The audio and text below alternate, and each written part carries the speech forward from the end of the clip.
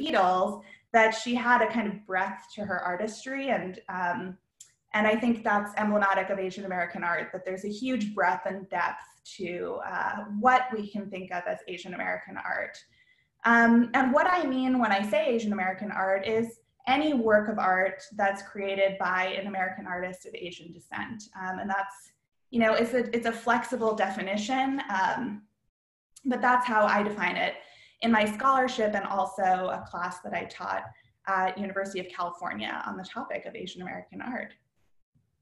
There have been Asian American artists as long as there have been people of Asian descent in America, particularly after the migration of Chinese laborers to work on the Transcontinental Railroad in the 19th century. So in order to talk about Asian American art, we also need to talk about the term Asian American. And so I want to spend just a little bit giving you some backstory and some history about this term Asian American that is fundamental to the idea of Asian American art. And it's not a term that always existed. You know, we hear things like Asian American Heritage Month. It feels very much like it was always around. But it's actually a historically situated term. And it comes from the 1960s, and specifically from 1968. What I'm showing you here is an image from a zine called Asians Unite from 1970, from a publication at University of California, Berkeley. And it's from around the time that this term Asian American was coined, in fact, by a UC Berkeley grad student named Yinshi Lerman-Tan in his apartment in Berkeley in 1968. He was the founder of the Asian American Political Alliance, and he and his wife were civil rights workers who had worked in the American South. And they were thinking about political activism, also the anti-war movement, and they wanted to kind of bring some of those ideas to their own Asian American community. So what the term initially meant and how it's understood now is uniting multiple Asian ethnic groups who have migrated to the United States and thinking about a kind of pan-Asianness, even though people have come from many different places in the vast region of Asia. But thinking about some kind of unified experience across Asian Americans who have immigrated to the United States. So just looking at this image, I just found this actually, I hadn't seen it before, but I pulled it from Berkeley's archives to show you today. And I kind of love it because, you know, you have this very stripped down graphic quality. You have this sense of Asians Unite as being something that's very kind of related to political activism and to protest. You see, you know, someone waving a banner in the back and this central figure in the front speaking. And the text says, "We will fight and fight from this generation to the next." And that's something that I think is also important to the notion of Asian Americanness, is the intergenerational. And that's something that's always been kind of foundational to the term. So I'm showing you here an image of Huey Newton, who was one of the founders of the Black Panthers, and Richard Aoki, also a founding member of the Black Panthers.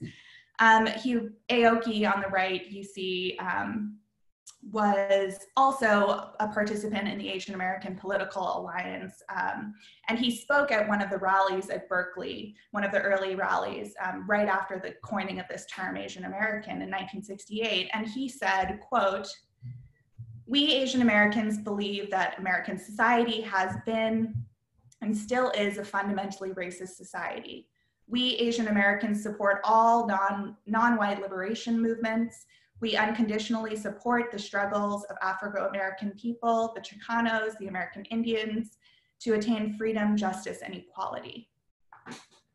So you get a sense, I think, from Aoki's comments, as well as his participation in founding the Black Panthers, that from the outset of this term Asian American, you also have a kind of broader coalition of people of different races, a kind of pan-racial interest in community building and uniting together. So just a couple more images I wanted to share with you from Berkeley's archives. You also get the founding of a group at this time called the Third World Liberation Front, and this was at Berkeley and also at SF State University. So part of the kind of broader activism on college campuses, you have this new term, Asian American, and this Third World Liberation Front was founded upon what I was just talking about, this coalitional politics of student groups of different races. So you had student cultural groups, Asian Americans, the Black Students Group, the Mexican American Student Organization, who united in a common rejection of colonialism, of racism, of Eurocentrism, and they kind of came together. And what they were really agitating for was they decided that they thought university campuses should be offering classes that dealt with people's kind of ethnic identity. And so you see here members of the Third World Liberation Front and a poster from that time, from 1968. And so what they ended up doing, the Third World Liberation Front, was they went on the longest campus strike that's ever been done in 1968 and 69, a 5-month-long strike at SF State to demand that the university offer form departments for American Indian Studies, Asian American Studies, Black Studies, Chicano Studies, and they really wanted to be able to take these kinds of classes that dealt with their kind of personal and racial identities. And they were ultimately successful. And so the Third World Liberation Front, and most people don't know this, I didn't know this until learning about them, but they're really the reason that we have like Asian American Studies, my class in Asian American Art, African American Studies in any campus in the United States, is because this started at one university, SF State in California, and eventually spread across the nation.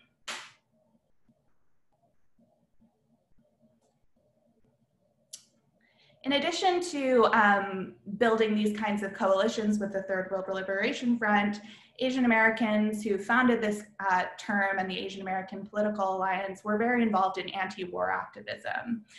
So thinking to Yoko Ono's "The War is Over" poster, we're in the same exact moment. And here I'm just showing you a couple images of an Asian American peace rally in Little Tokyo in Los Angeles in 1970.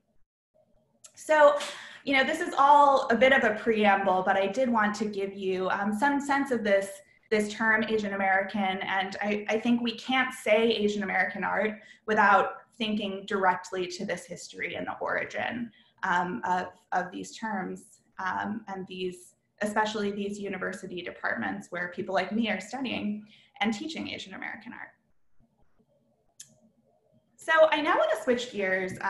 Since you're all SAMA fans, as am I want to switch gears and talk a little bit about works that are in our own collection by Asian American artists. And the first of which is from 1929. So we've been kind of talking about the 60s and 70s, and now we're going back in time a couple more decades to 1929.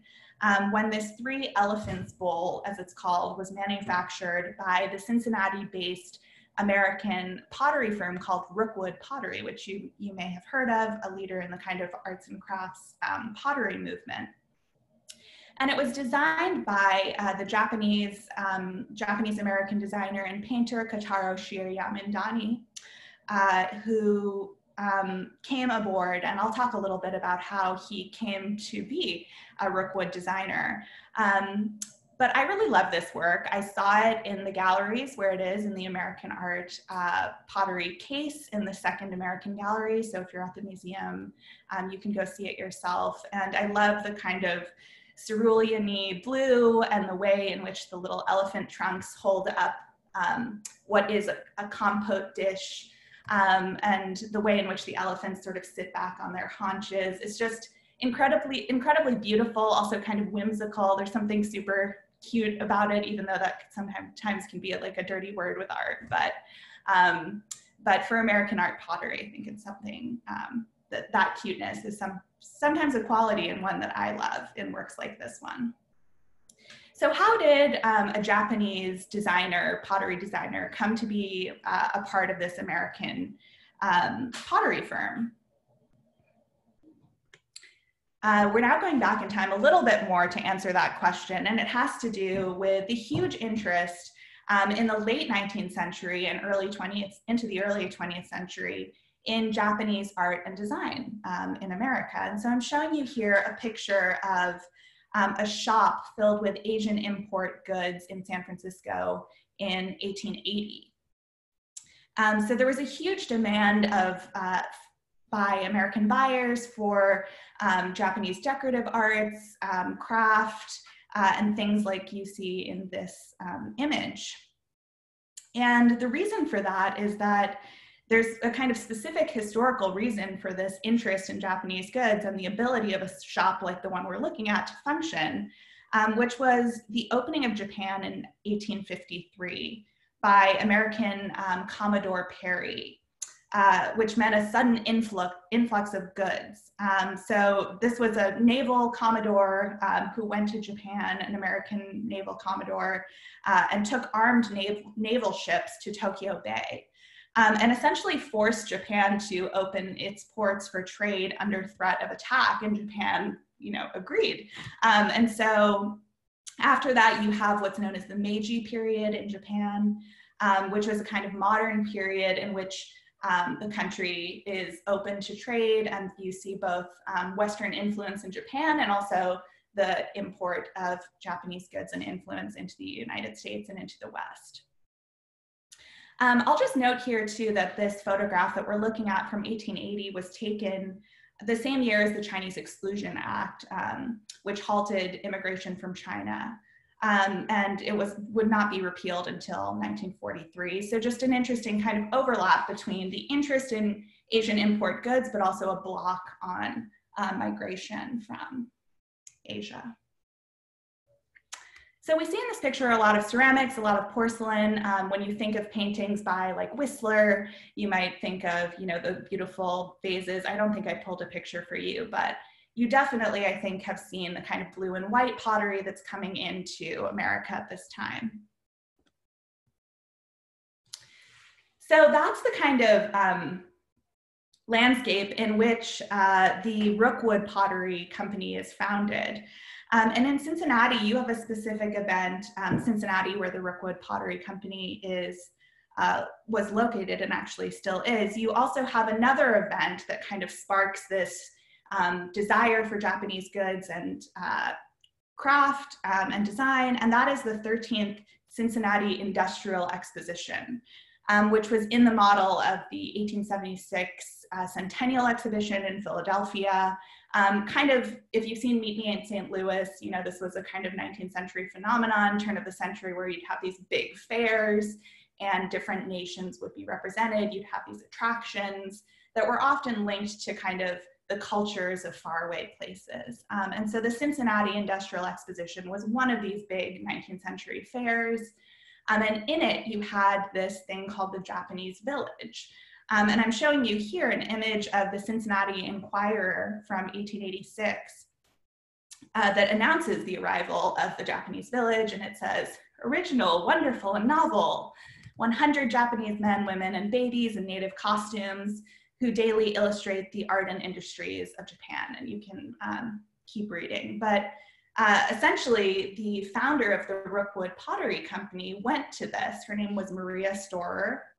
And she kind of was, really taken by the Japanese design and art and people that she saw in this exposition. So she founds the Rookwood Pottery Company actually a little bit before the Cincinnati Industrial Exposition, after she attends the 1876 exposition in Philadelphia, which was a similar thing. She's very taken with the French and the Japanese ceramics she sees there. She goes to the Japanese Village in 1886 in Cincinnati. And then she sees this artist, Kotaro Shiramandani, and he is one of the artists who is on display essentially in this Japanese village. And he is the artist who created Sama's 3-elephant bowl. So Shiramandani was This is another one of his works. Just to tell you a little bit about him, he was born in Tokyo.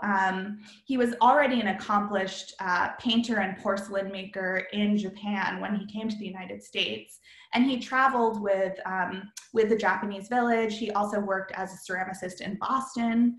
And it was in 1886 when he came to Cincinnati that he met Maria Storer, who was the founder of Rookwood Pottery. And she was a kind of Cincinnati heiress who just was, you know, an artist in her own right. She also hired a lot of women, but she hired him to come on to Rookwood Pottery in 1887.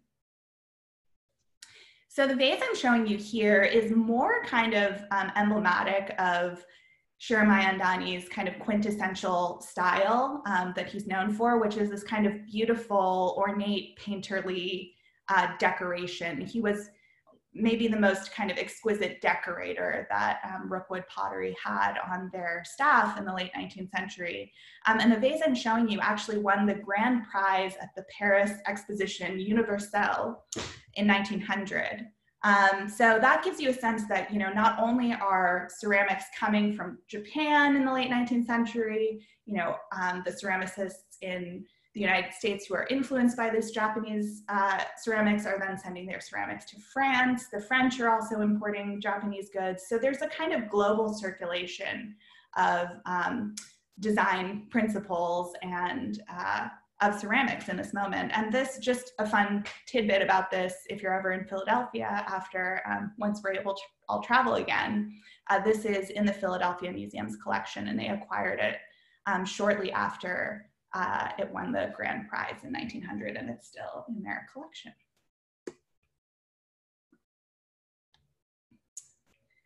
So as I mentioned, Shiramayan-Dani was a painter, a pottery painter, as well as designer. So I'm showing you here a bowl that's in the collection of the Met, which is also one of his works. And you see that the decoration, like the last vase that we looked at, is kind of drawn from nature. And most of his decorative motifs were drawn from nature, often floral, often featuring animals, both of which we're seeing here. I think this was an interesting comparison, I thought, because you see some kind of formal resemblance between these two kind of stout, both the bowl on the left and our Three Elephants bowl on the right, and also the kind of curvature of the handles and the curvature of the elephants' trunks. You'll also notice in this comparison that, you know, our bowl is significantly less kind of ornate. It doesn't have that painted decoration. And that's because it comes from the Rookwood production line, as it was called. So kind of more accessible line, which Shiramayan-Dani was also very active in developing. And he became what was known as a shape designer. So he would design the shapes for these kind of more mass-produced wares, and from 1906 to 1911, he actually designed more than half of all of the new shapes coming out of Rookwood. And many of the designs that he made were whimsical, they were kind of Art Deco-ish, so ours is very emblematic of the work that he was doing. Most of his designs were also functional. They were trays, inkstands, vases, dishes, pots, paperweights, match holders, candlesticks, things that you could use in your home. And so that's something I certainly think of when I think of Rookwood. They also often featured animals like ours, including frogs, penguins, elephants, monkeys, and seals are some of the animals that he drew his shapes from. I pulled this image of a vessel that we have in our collection in the Asian galleries, actually from our Chinese ceramics collection at SAMA. And I thought this was interesting. I haven't actually talked to Sean about this yet, the curator of Asian art, but I need to. I thought it was striking that you have these elephant handles on the 16th century Chinese vase, and then you also have the elephant trunks holding up Shiramayan-Dani's bowl. So I found that to be a kind of striking comparison formally. And I guess, you know, if you go into our Japanese galleries, you'll see that the current installation has to do with animals in Japanese art. And this is one of the ways I think Shirow Mayandani is kind of drawing on Japanese art, is his kind of interest in the natural world, and especially depictions of animals.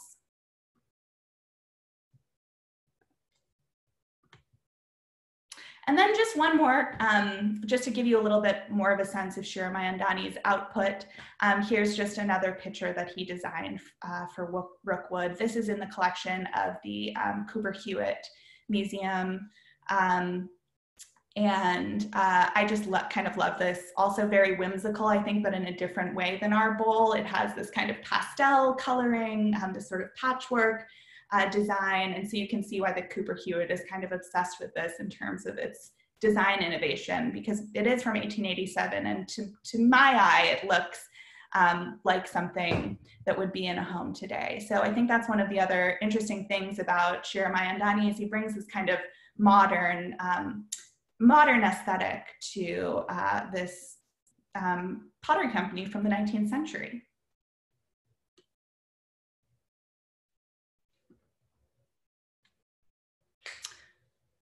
I just wanted to mention too that I think when I look at the elephant bowl in our galleries in the American art pottery case, I also think of something else here in San Antonio that's not at the museum per se, but I in my mind is related to the elephant bowl, which is the Japanese tea garden at Breckenridge Park, which I'm sure many folks have visited and enjoyed.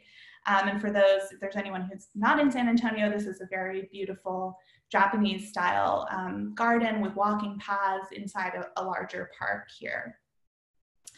And they're both from a similar moment in time. I guess that's why I think about them together. And they're both made by Japanese American designers and artists. So I'll take a little detour here to talk about the Japanese tea garden. And I actually took my students here. I teach a class at Trinity that met at SAMA prior to the closure, and on the day that we looked at American art pottery and Shirow Mayandani's bowl, we also went to the Japanese tea garden. And so the students got to think about these two things together. But here I'm showing you a picture of the Japanese tea garden in 1919. And the idea of the tea garden, it was conceived by the City Parks Commissioner of San Antonio in the early 1900s. So around the time that we've been talking about with the influx of kind of Japanese goods and world fairs. And he was thinking of it as a way to beautify the rock quarries that were in this park that had been abandoned by the San Antonio Cement Company. So prior to it looking like this, it was a kind of an abandoned, not a very beautiful site and a quarry. And we can assume, I think, that the commissioner knew about the Japanese tea gardens at expositions like the one in 1876 in Philadelphia. The World's Fair in St. Louis definitely had a huge kind of Japanese section. So this idea of the Japanese tea garden definitely comes out of World's Fairs in the late 19th and early 20th century. And those were the same ones, you'll remember, that inspired Rookwood to take on this Japanese designer, and the same kind of place that Shirow Mayandani traveled in.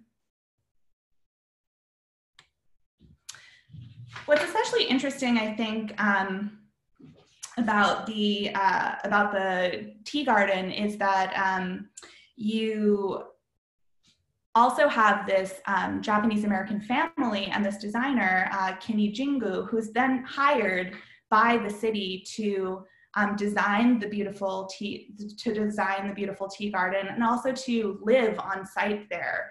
And they open a tea house upon the opening of the tea garden. So Kimi Jingu, who you see here, he's an artist and design. He was an artist and designer, pictured here with his family. And he had previously been employed by the US Army to sell his watercolor paintings in a shop that was in downtown San Antonio. So that's how he sort of is taken on by the city, He's also an artist, a painter, and he works on the garden, works on this quarry, and it's christened in 1919. And in 1926 is the year that they opened the tea house at the tea garden, which is also still there. You can go, and it's still called the Jingu Tea House. And you see his wife, Helen Jingu, here preparing iced tea in 1938. So the Jingu family resided in this place. Kimi Jingu designed the incredibly beautiful and kind of strange tea garden with its winding paths and its buildings built from the same rock that were drawn from the rock quarry. And they lived on site there. They ran this tea house up until 1942, when there was the attack on Pearl Harbor, and they were evicted from their home at the tea garden and told not to return. And this was also the same moment of Executive Order 9066, in which Japanese Americans on the West Coast were interned. So as far as I know, the family was not interned, but they were evicted from the site, and they changed the archway at the garden to say Chinese Tea Garden in that moment. And if you go to the tea garden today, you'll still see this archway that says Chinese Tea Garden, which was a method of kind of erasing the Japanese culture that the city had, and Americans previously loved so much in this moment of Pearl Harbor from this site. So I wanted to mention this. I know it's a little bit of a detour specifically from our object, but I wanted to kind of recognize this other interesting historical and artistic site in San Antonio, and also just think about in Asian American, Pacific American Heritage Month, the importance of this history and also of these Asian American artists and designers who contributed to our city and also to the art in our museum.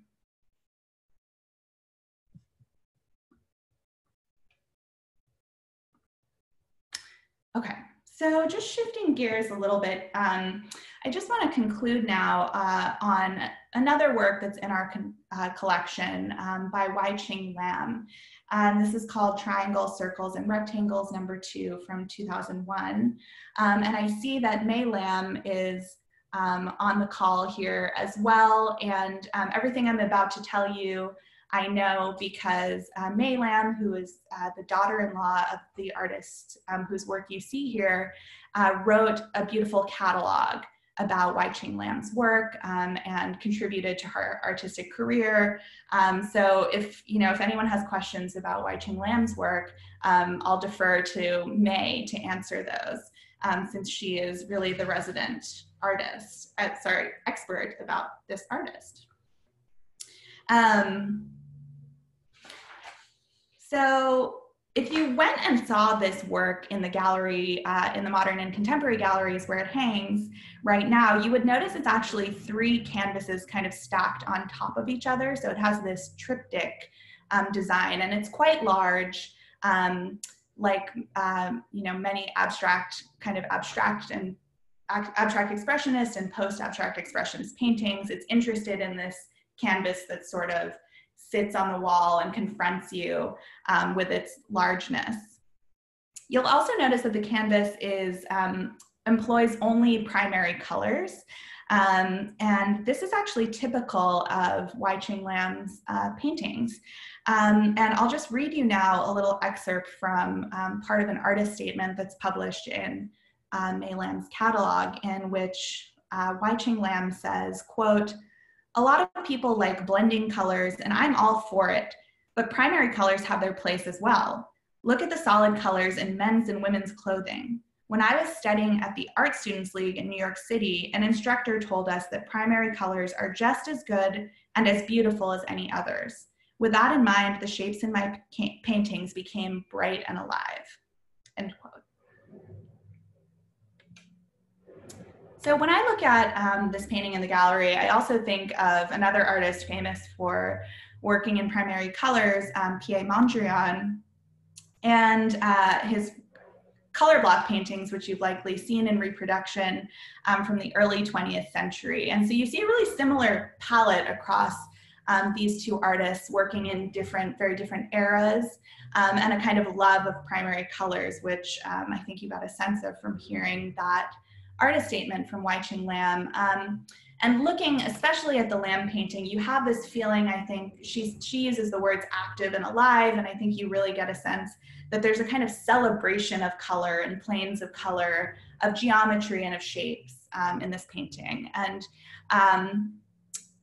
one thing that I was thinking about just looking at this is that there is a kind of brightness to the color, and you know, it's a bit hard to see in PowerPoint, but I think we take for granted bright colors. As she mentions, you know, men's and women's clothing have these bright primary colors. We're saturated in media that has bright colors, but to get paint to look this bright is actually a challenge for an artist, and is, you know, a really a kind of feat that I think you see across her works. This is another work from our collection at SAMA, Frank Stella's Double Scramble. It's not actually on view right now, but it has been on view. You've perhaps seen it in the galleries before, from 1968. And this is another work in our collection that I think of definitely as related to Wai-Ching Lam's. If her three tripartite canvas is a kind of triptych, then Frank Stella's is, you know, the horizontal diptych cousin to her work. So I think Suzanne's on the call, but it would be kind of fun to put these two near each other one day, because I think they really speak to each other. And again, you have that same feeling of a kind of interest in color, in brightness, in pop and op, and the kind of science of seeing. Seeing colors is something that artists like Frank Stella were interested in, and something that I think possibly Wai-Ching Lam was thinking about as well. So just to show you a couple others of her works, these are not in our collection, but are reproductions that I took from May Lam's fabulous catalog. And you're seeing here an early work by Wai-Ching Lam from 1975 called Again a Village, and then one of her later works from 2001. Lam was not a fully self-taught painter, having attended the Art Students League in the 1960s in New York, as you might have noticed in the artist statement that I read. But she also had a career not just as an artist, but as a scientist, a physicist, I believe, trained at Radcliffe and MIT. And she immigrated from her native Hong Kong when she was only 22 years old to attend Radcliffe. And she was one of only 3 Chinese students at that time in, I think it's in the 1930s or 40s. May, you can feel free to jump in and correct me if I'm getting any of this wrong. But I think you get a sense just looking at these two works of the her kind of science background and her interest in kind of scientific precision. And also the kind of science of seeing, as I was just mentioning, the idea of the kind of the optical and the processing of color is something that perhaps her kind of scientific training brought to her work, but especially the kind of precision.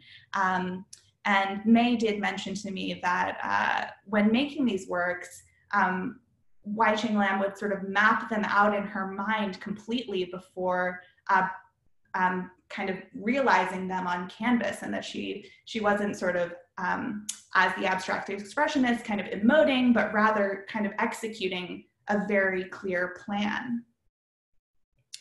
These two paintings, one from 75 and one from 2001, also give you a sense that her career as an artist was split into 2 periods. Works from the 60s and 70s, and then works from the 90s and 2000s. And there was about a 2-decade break in between where she really didn't paint at all. So something that's interesting, I think, to think about an artist who is, you know, making the kind of work you see on the left, and then who stops making work completely for 2 decades and then picks up the brush again in the 90s when she's, I believe, in her 80s, and starts painting again and making work like the one you see on the right. These are two photographs also drawn from May Lam's fabulous catalog that give you a sense of Wai-Ching Lam's life story, very fascinating life story. Here she is in 1944 with her husband Wing-Ching Lam in Massachusetts at MIT, where they were students. And that was sort of prior to that early part of her career in the 60s and 70s, when she's making paintings like the one you see on the left. And then here she is in 2001 in a photograph taken in San Antonio, where she's making, and kind of, I think you can see from the canvas, making a work that is very kind of mapped out and methodically plotted onto the canvas. So I will defer to, as I said, I'll defer to May if anyone has questions about Wai-Ching Lam's work, but I thank her again for her great support of the museum, but also her contribution to scholarship and Asian American art scholarship that by writing about this great artist who we have in our collection. So I'll conclude my talk here with this comparison. I know we covered a lot of ground, and you know, I feel very much like I'm teaching my class at Trinity, and I'm trying to kind of race through all of the things that I think are important in an American art or an Asian American art survey. But if you'll think back to 40 minutes ago, we were talking about Yoko Ono and her cut piece, the origin of the term Asian American in the 60s and 70s, and then all the way through here to this very contemporary work from 2001 that we have in our galleries. And I like to think of these two works together. I don't think that I would have thought of them together except for this conversation with you all tonight. But now that I've placed them together, you know, I've been thinking about how there's some kind of sharpness in Yoko Ono's work, of course, with the scissors in this work called Cut Piece from 1964, the act of kind of cutting and of violence, but also of generosity, and thinking about that sharpness in relationship to these sharp angles and geometry and kind of dance of triangles that you see in Wai-Ching Lam's painting on the right. And I guess, you know, this might be a little bit of a stretch, but that did get me thinking about the importance of Asian American artists in terms of a kind of sharpness of perception. The artists that I've talked to you about tonight are just, you know, a tiny sliver of the many great Asian American artists there are in the history of American art. But I think that especially these two Asian American women and other Asian American artists bring a kind of sharpness and incisiveness in their ability to see and participate in and generate American culture and art. So with that, I would be happy to hear from anyone. If you have any questions, that's pretty much what I have prepared for you. I do have, you know, some other slides of other great Asian American artists that I love. If there aren't questions, we can jump into that. So let me just look at the chat here to see if there's anything. Okay, so it looks like there is a question about, is there a rock garden inside the Japanese tea garden? And yes, it is a kind of rock garden with ponds and various foliage. Many plants were brought from a nursery and planted there when Jingu was building the garden initially. And many of the structures, and for those who haven't been to the garden, many of the structures, including the tea house, but also the kind of pathways and other architecture inside the Japanese tea garden, are made from the quarry stone that was left over from the quarry that previously was in that space. So let me know if you have further questions, Adrian. And then I see a question about, do we know what Lam's inspirations were? Reminds me of deco jewelry. And perhaps May could answer this question. Oh, let me, or can you unmute yourself, or Johanna? Yes, yes. Okay. Thank you so much. It was a wonderful lecture you gave. And first of all, the inspiration from my mother-in-law's artwork was based on science and math. And also, she also used art as her life mission, and that kept her together from many different backgrounds. And I have to say at this time, in honor of all the people that helped with the San Antonio Museum of Art, is SAMA that started a lot of activities for the Asian Americans, including the Asian Festival, which is now very big. And I was very fortunate to be well accepted into the museum very early. I was one of the early people that joined the museum. And I feel that we are very lucky in San Antonio that Asian Americans have a lot of opportunities and participation. But anyway, I just want to say that I appreciate it very much. Thank you.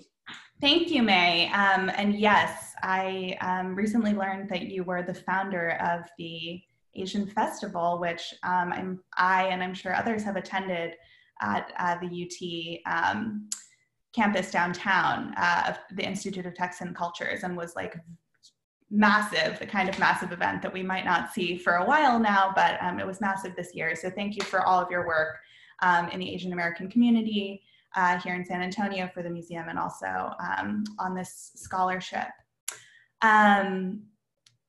And yes, to the point about Wai-Ching Lam's work being inspired by science and math, I think I read in your catalog that she also taught math at the St. Paul's School in Hong Kong, and that she was also, I mean, it sounds like she was a kind of brilliant scientific and mathematical mind. And so I think that's interesting for those of us who might think of, you know, science and art as separate things, to see this artist who was, you know, really a professional scientist and teacher of math, and also a great artist, and how those things actually kind of play out on the canvas. And just with the two works we're looking at here, I mean, you do get the sense that there is a kind of equation being worked out in either of these canvases, and the kind of way in which it all fits together in this sort of jigsaw puzzle-like way. Okay, I'm seeing one more question from Johanna about the Japanese village, and a question about whether Lam's works are on display at SAMA. And yes, this work is on display at SAMA in the Modern and Contemporary Gallery. And since the museum is now open, you can go and see it in a safe, socially distant way with a mask. And just to go back to this newspaper article from Cincinnati in 1886 about the Japanese village, yes, Johanna's question is, was the Japanese village a display of humans? And it was. In these World's Fairs, you would have people sometimes from these countries, or, you know, who identified with the race on display, being displayed in these kind of pseudo anthropological displays, but these were also, you know, actual communities of people, and Kotaro Shiramayandani was part of this community. And I guess I couldn't find actually a picture of the Japanese village at the Cincinnati exposition, but my sense is that each of these kind of people and artists would have been engaged in their craft, and that's part of what people would have been kind of coming to see, is seeing Shiramayandani kind of engaged in the act of painting.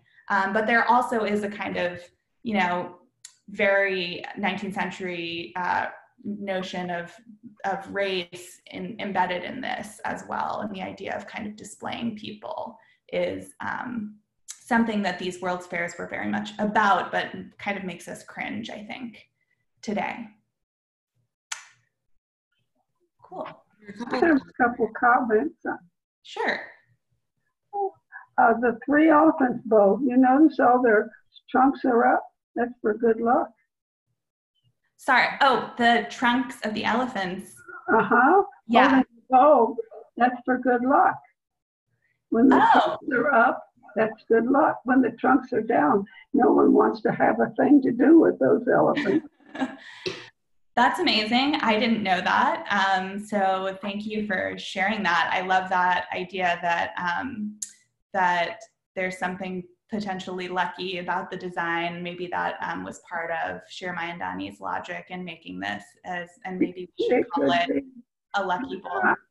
I understand from various interior decorators that no room is well done unless it has a piece of blue and white, whether it's Japanese or Chinese or Taiwanese or Norwegian or Swedish or wherever, but it needs a piece of blue and white to be a completely well-decorated room.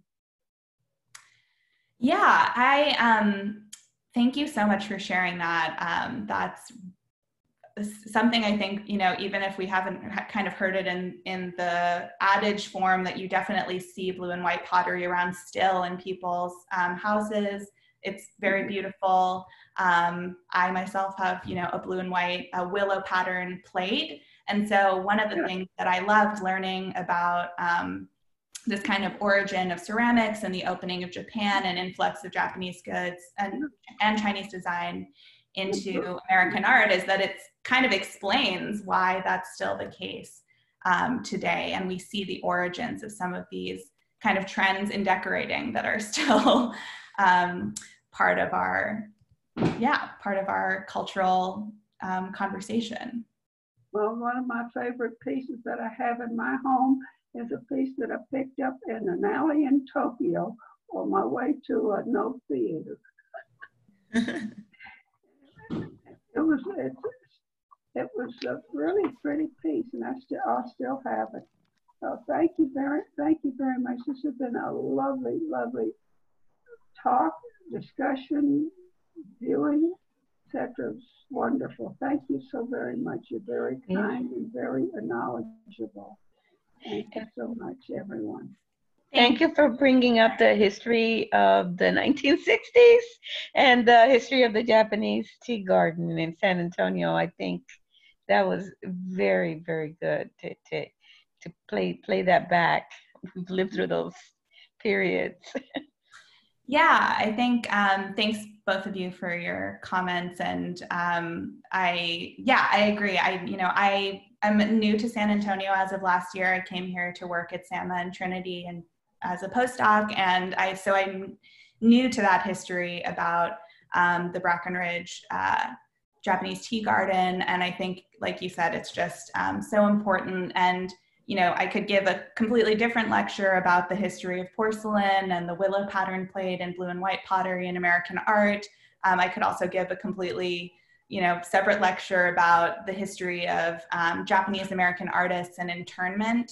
And as I mentioned, the Jingu family, I don't think they were interned, but the period of internment really affected many, many Asian American artists. There were also many Asian American artists who continued working in internment camps. Right now, we can't go see it, but there was a great exhibition up at the Smithsonian American Art Museum of the Japanese American landscape painter Chiro Bada. And it was previously on view many other places. I saw it actually in California, but perhaps when the Smithsonian reopens, folks will be able to go there and see it. But he was an artist who was a great landscape painter.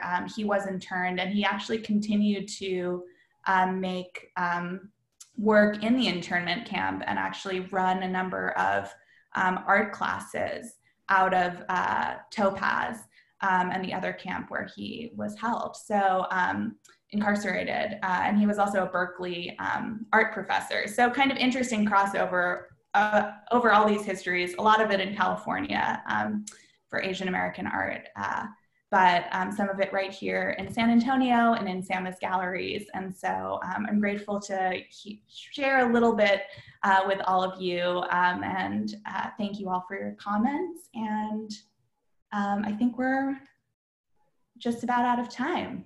Yes, thank you so much, Yinshi, for that very informative talk, and everyone for participating and for joining us this evening. We really are thankful. And so, yeah, have a wonderful evening. Thank you. Yes. Bye. All right. Thank you, everyone. Take care. Stay safe. Thanks, Emma.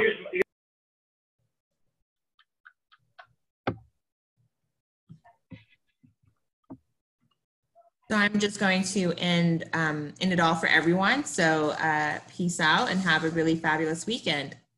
Visit the museum, sign up for tickets online. Bye, everyone. Thank you.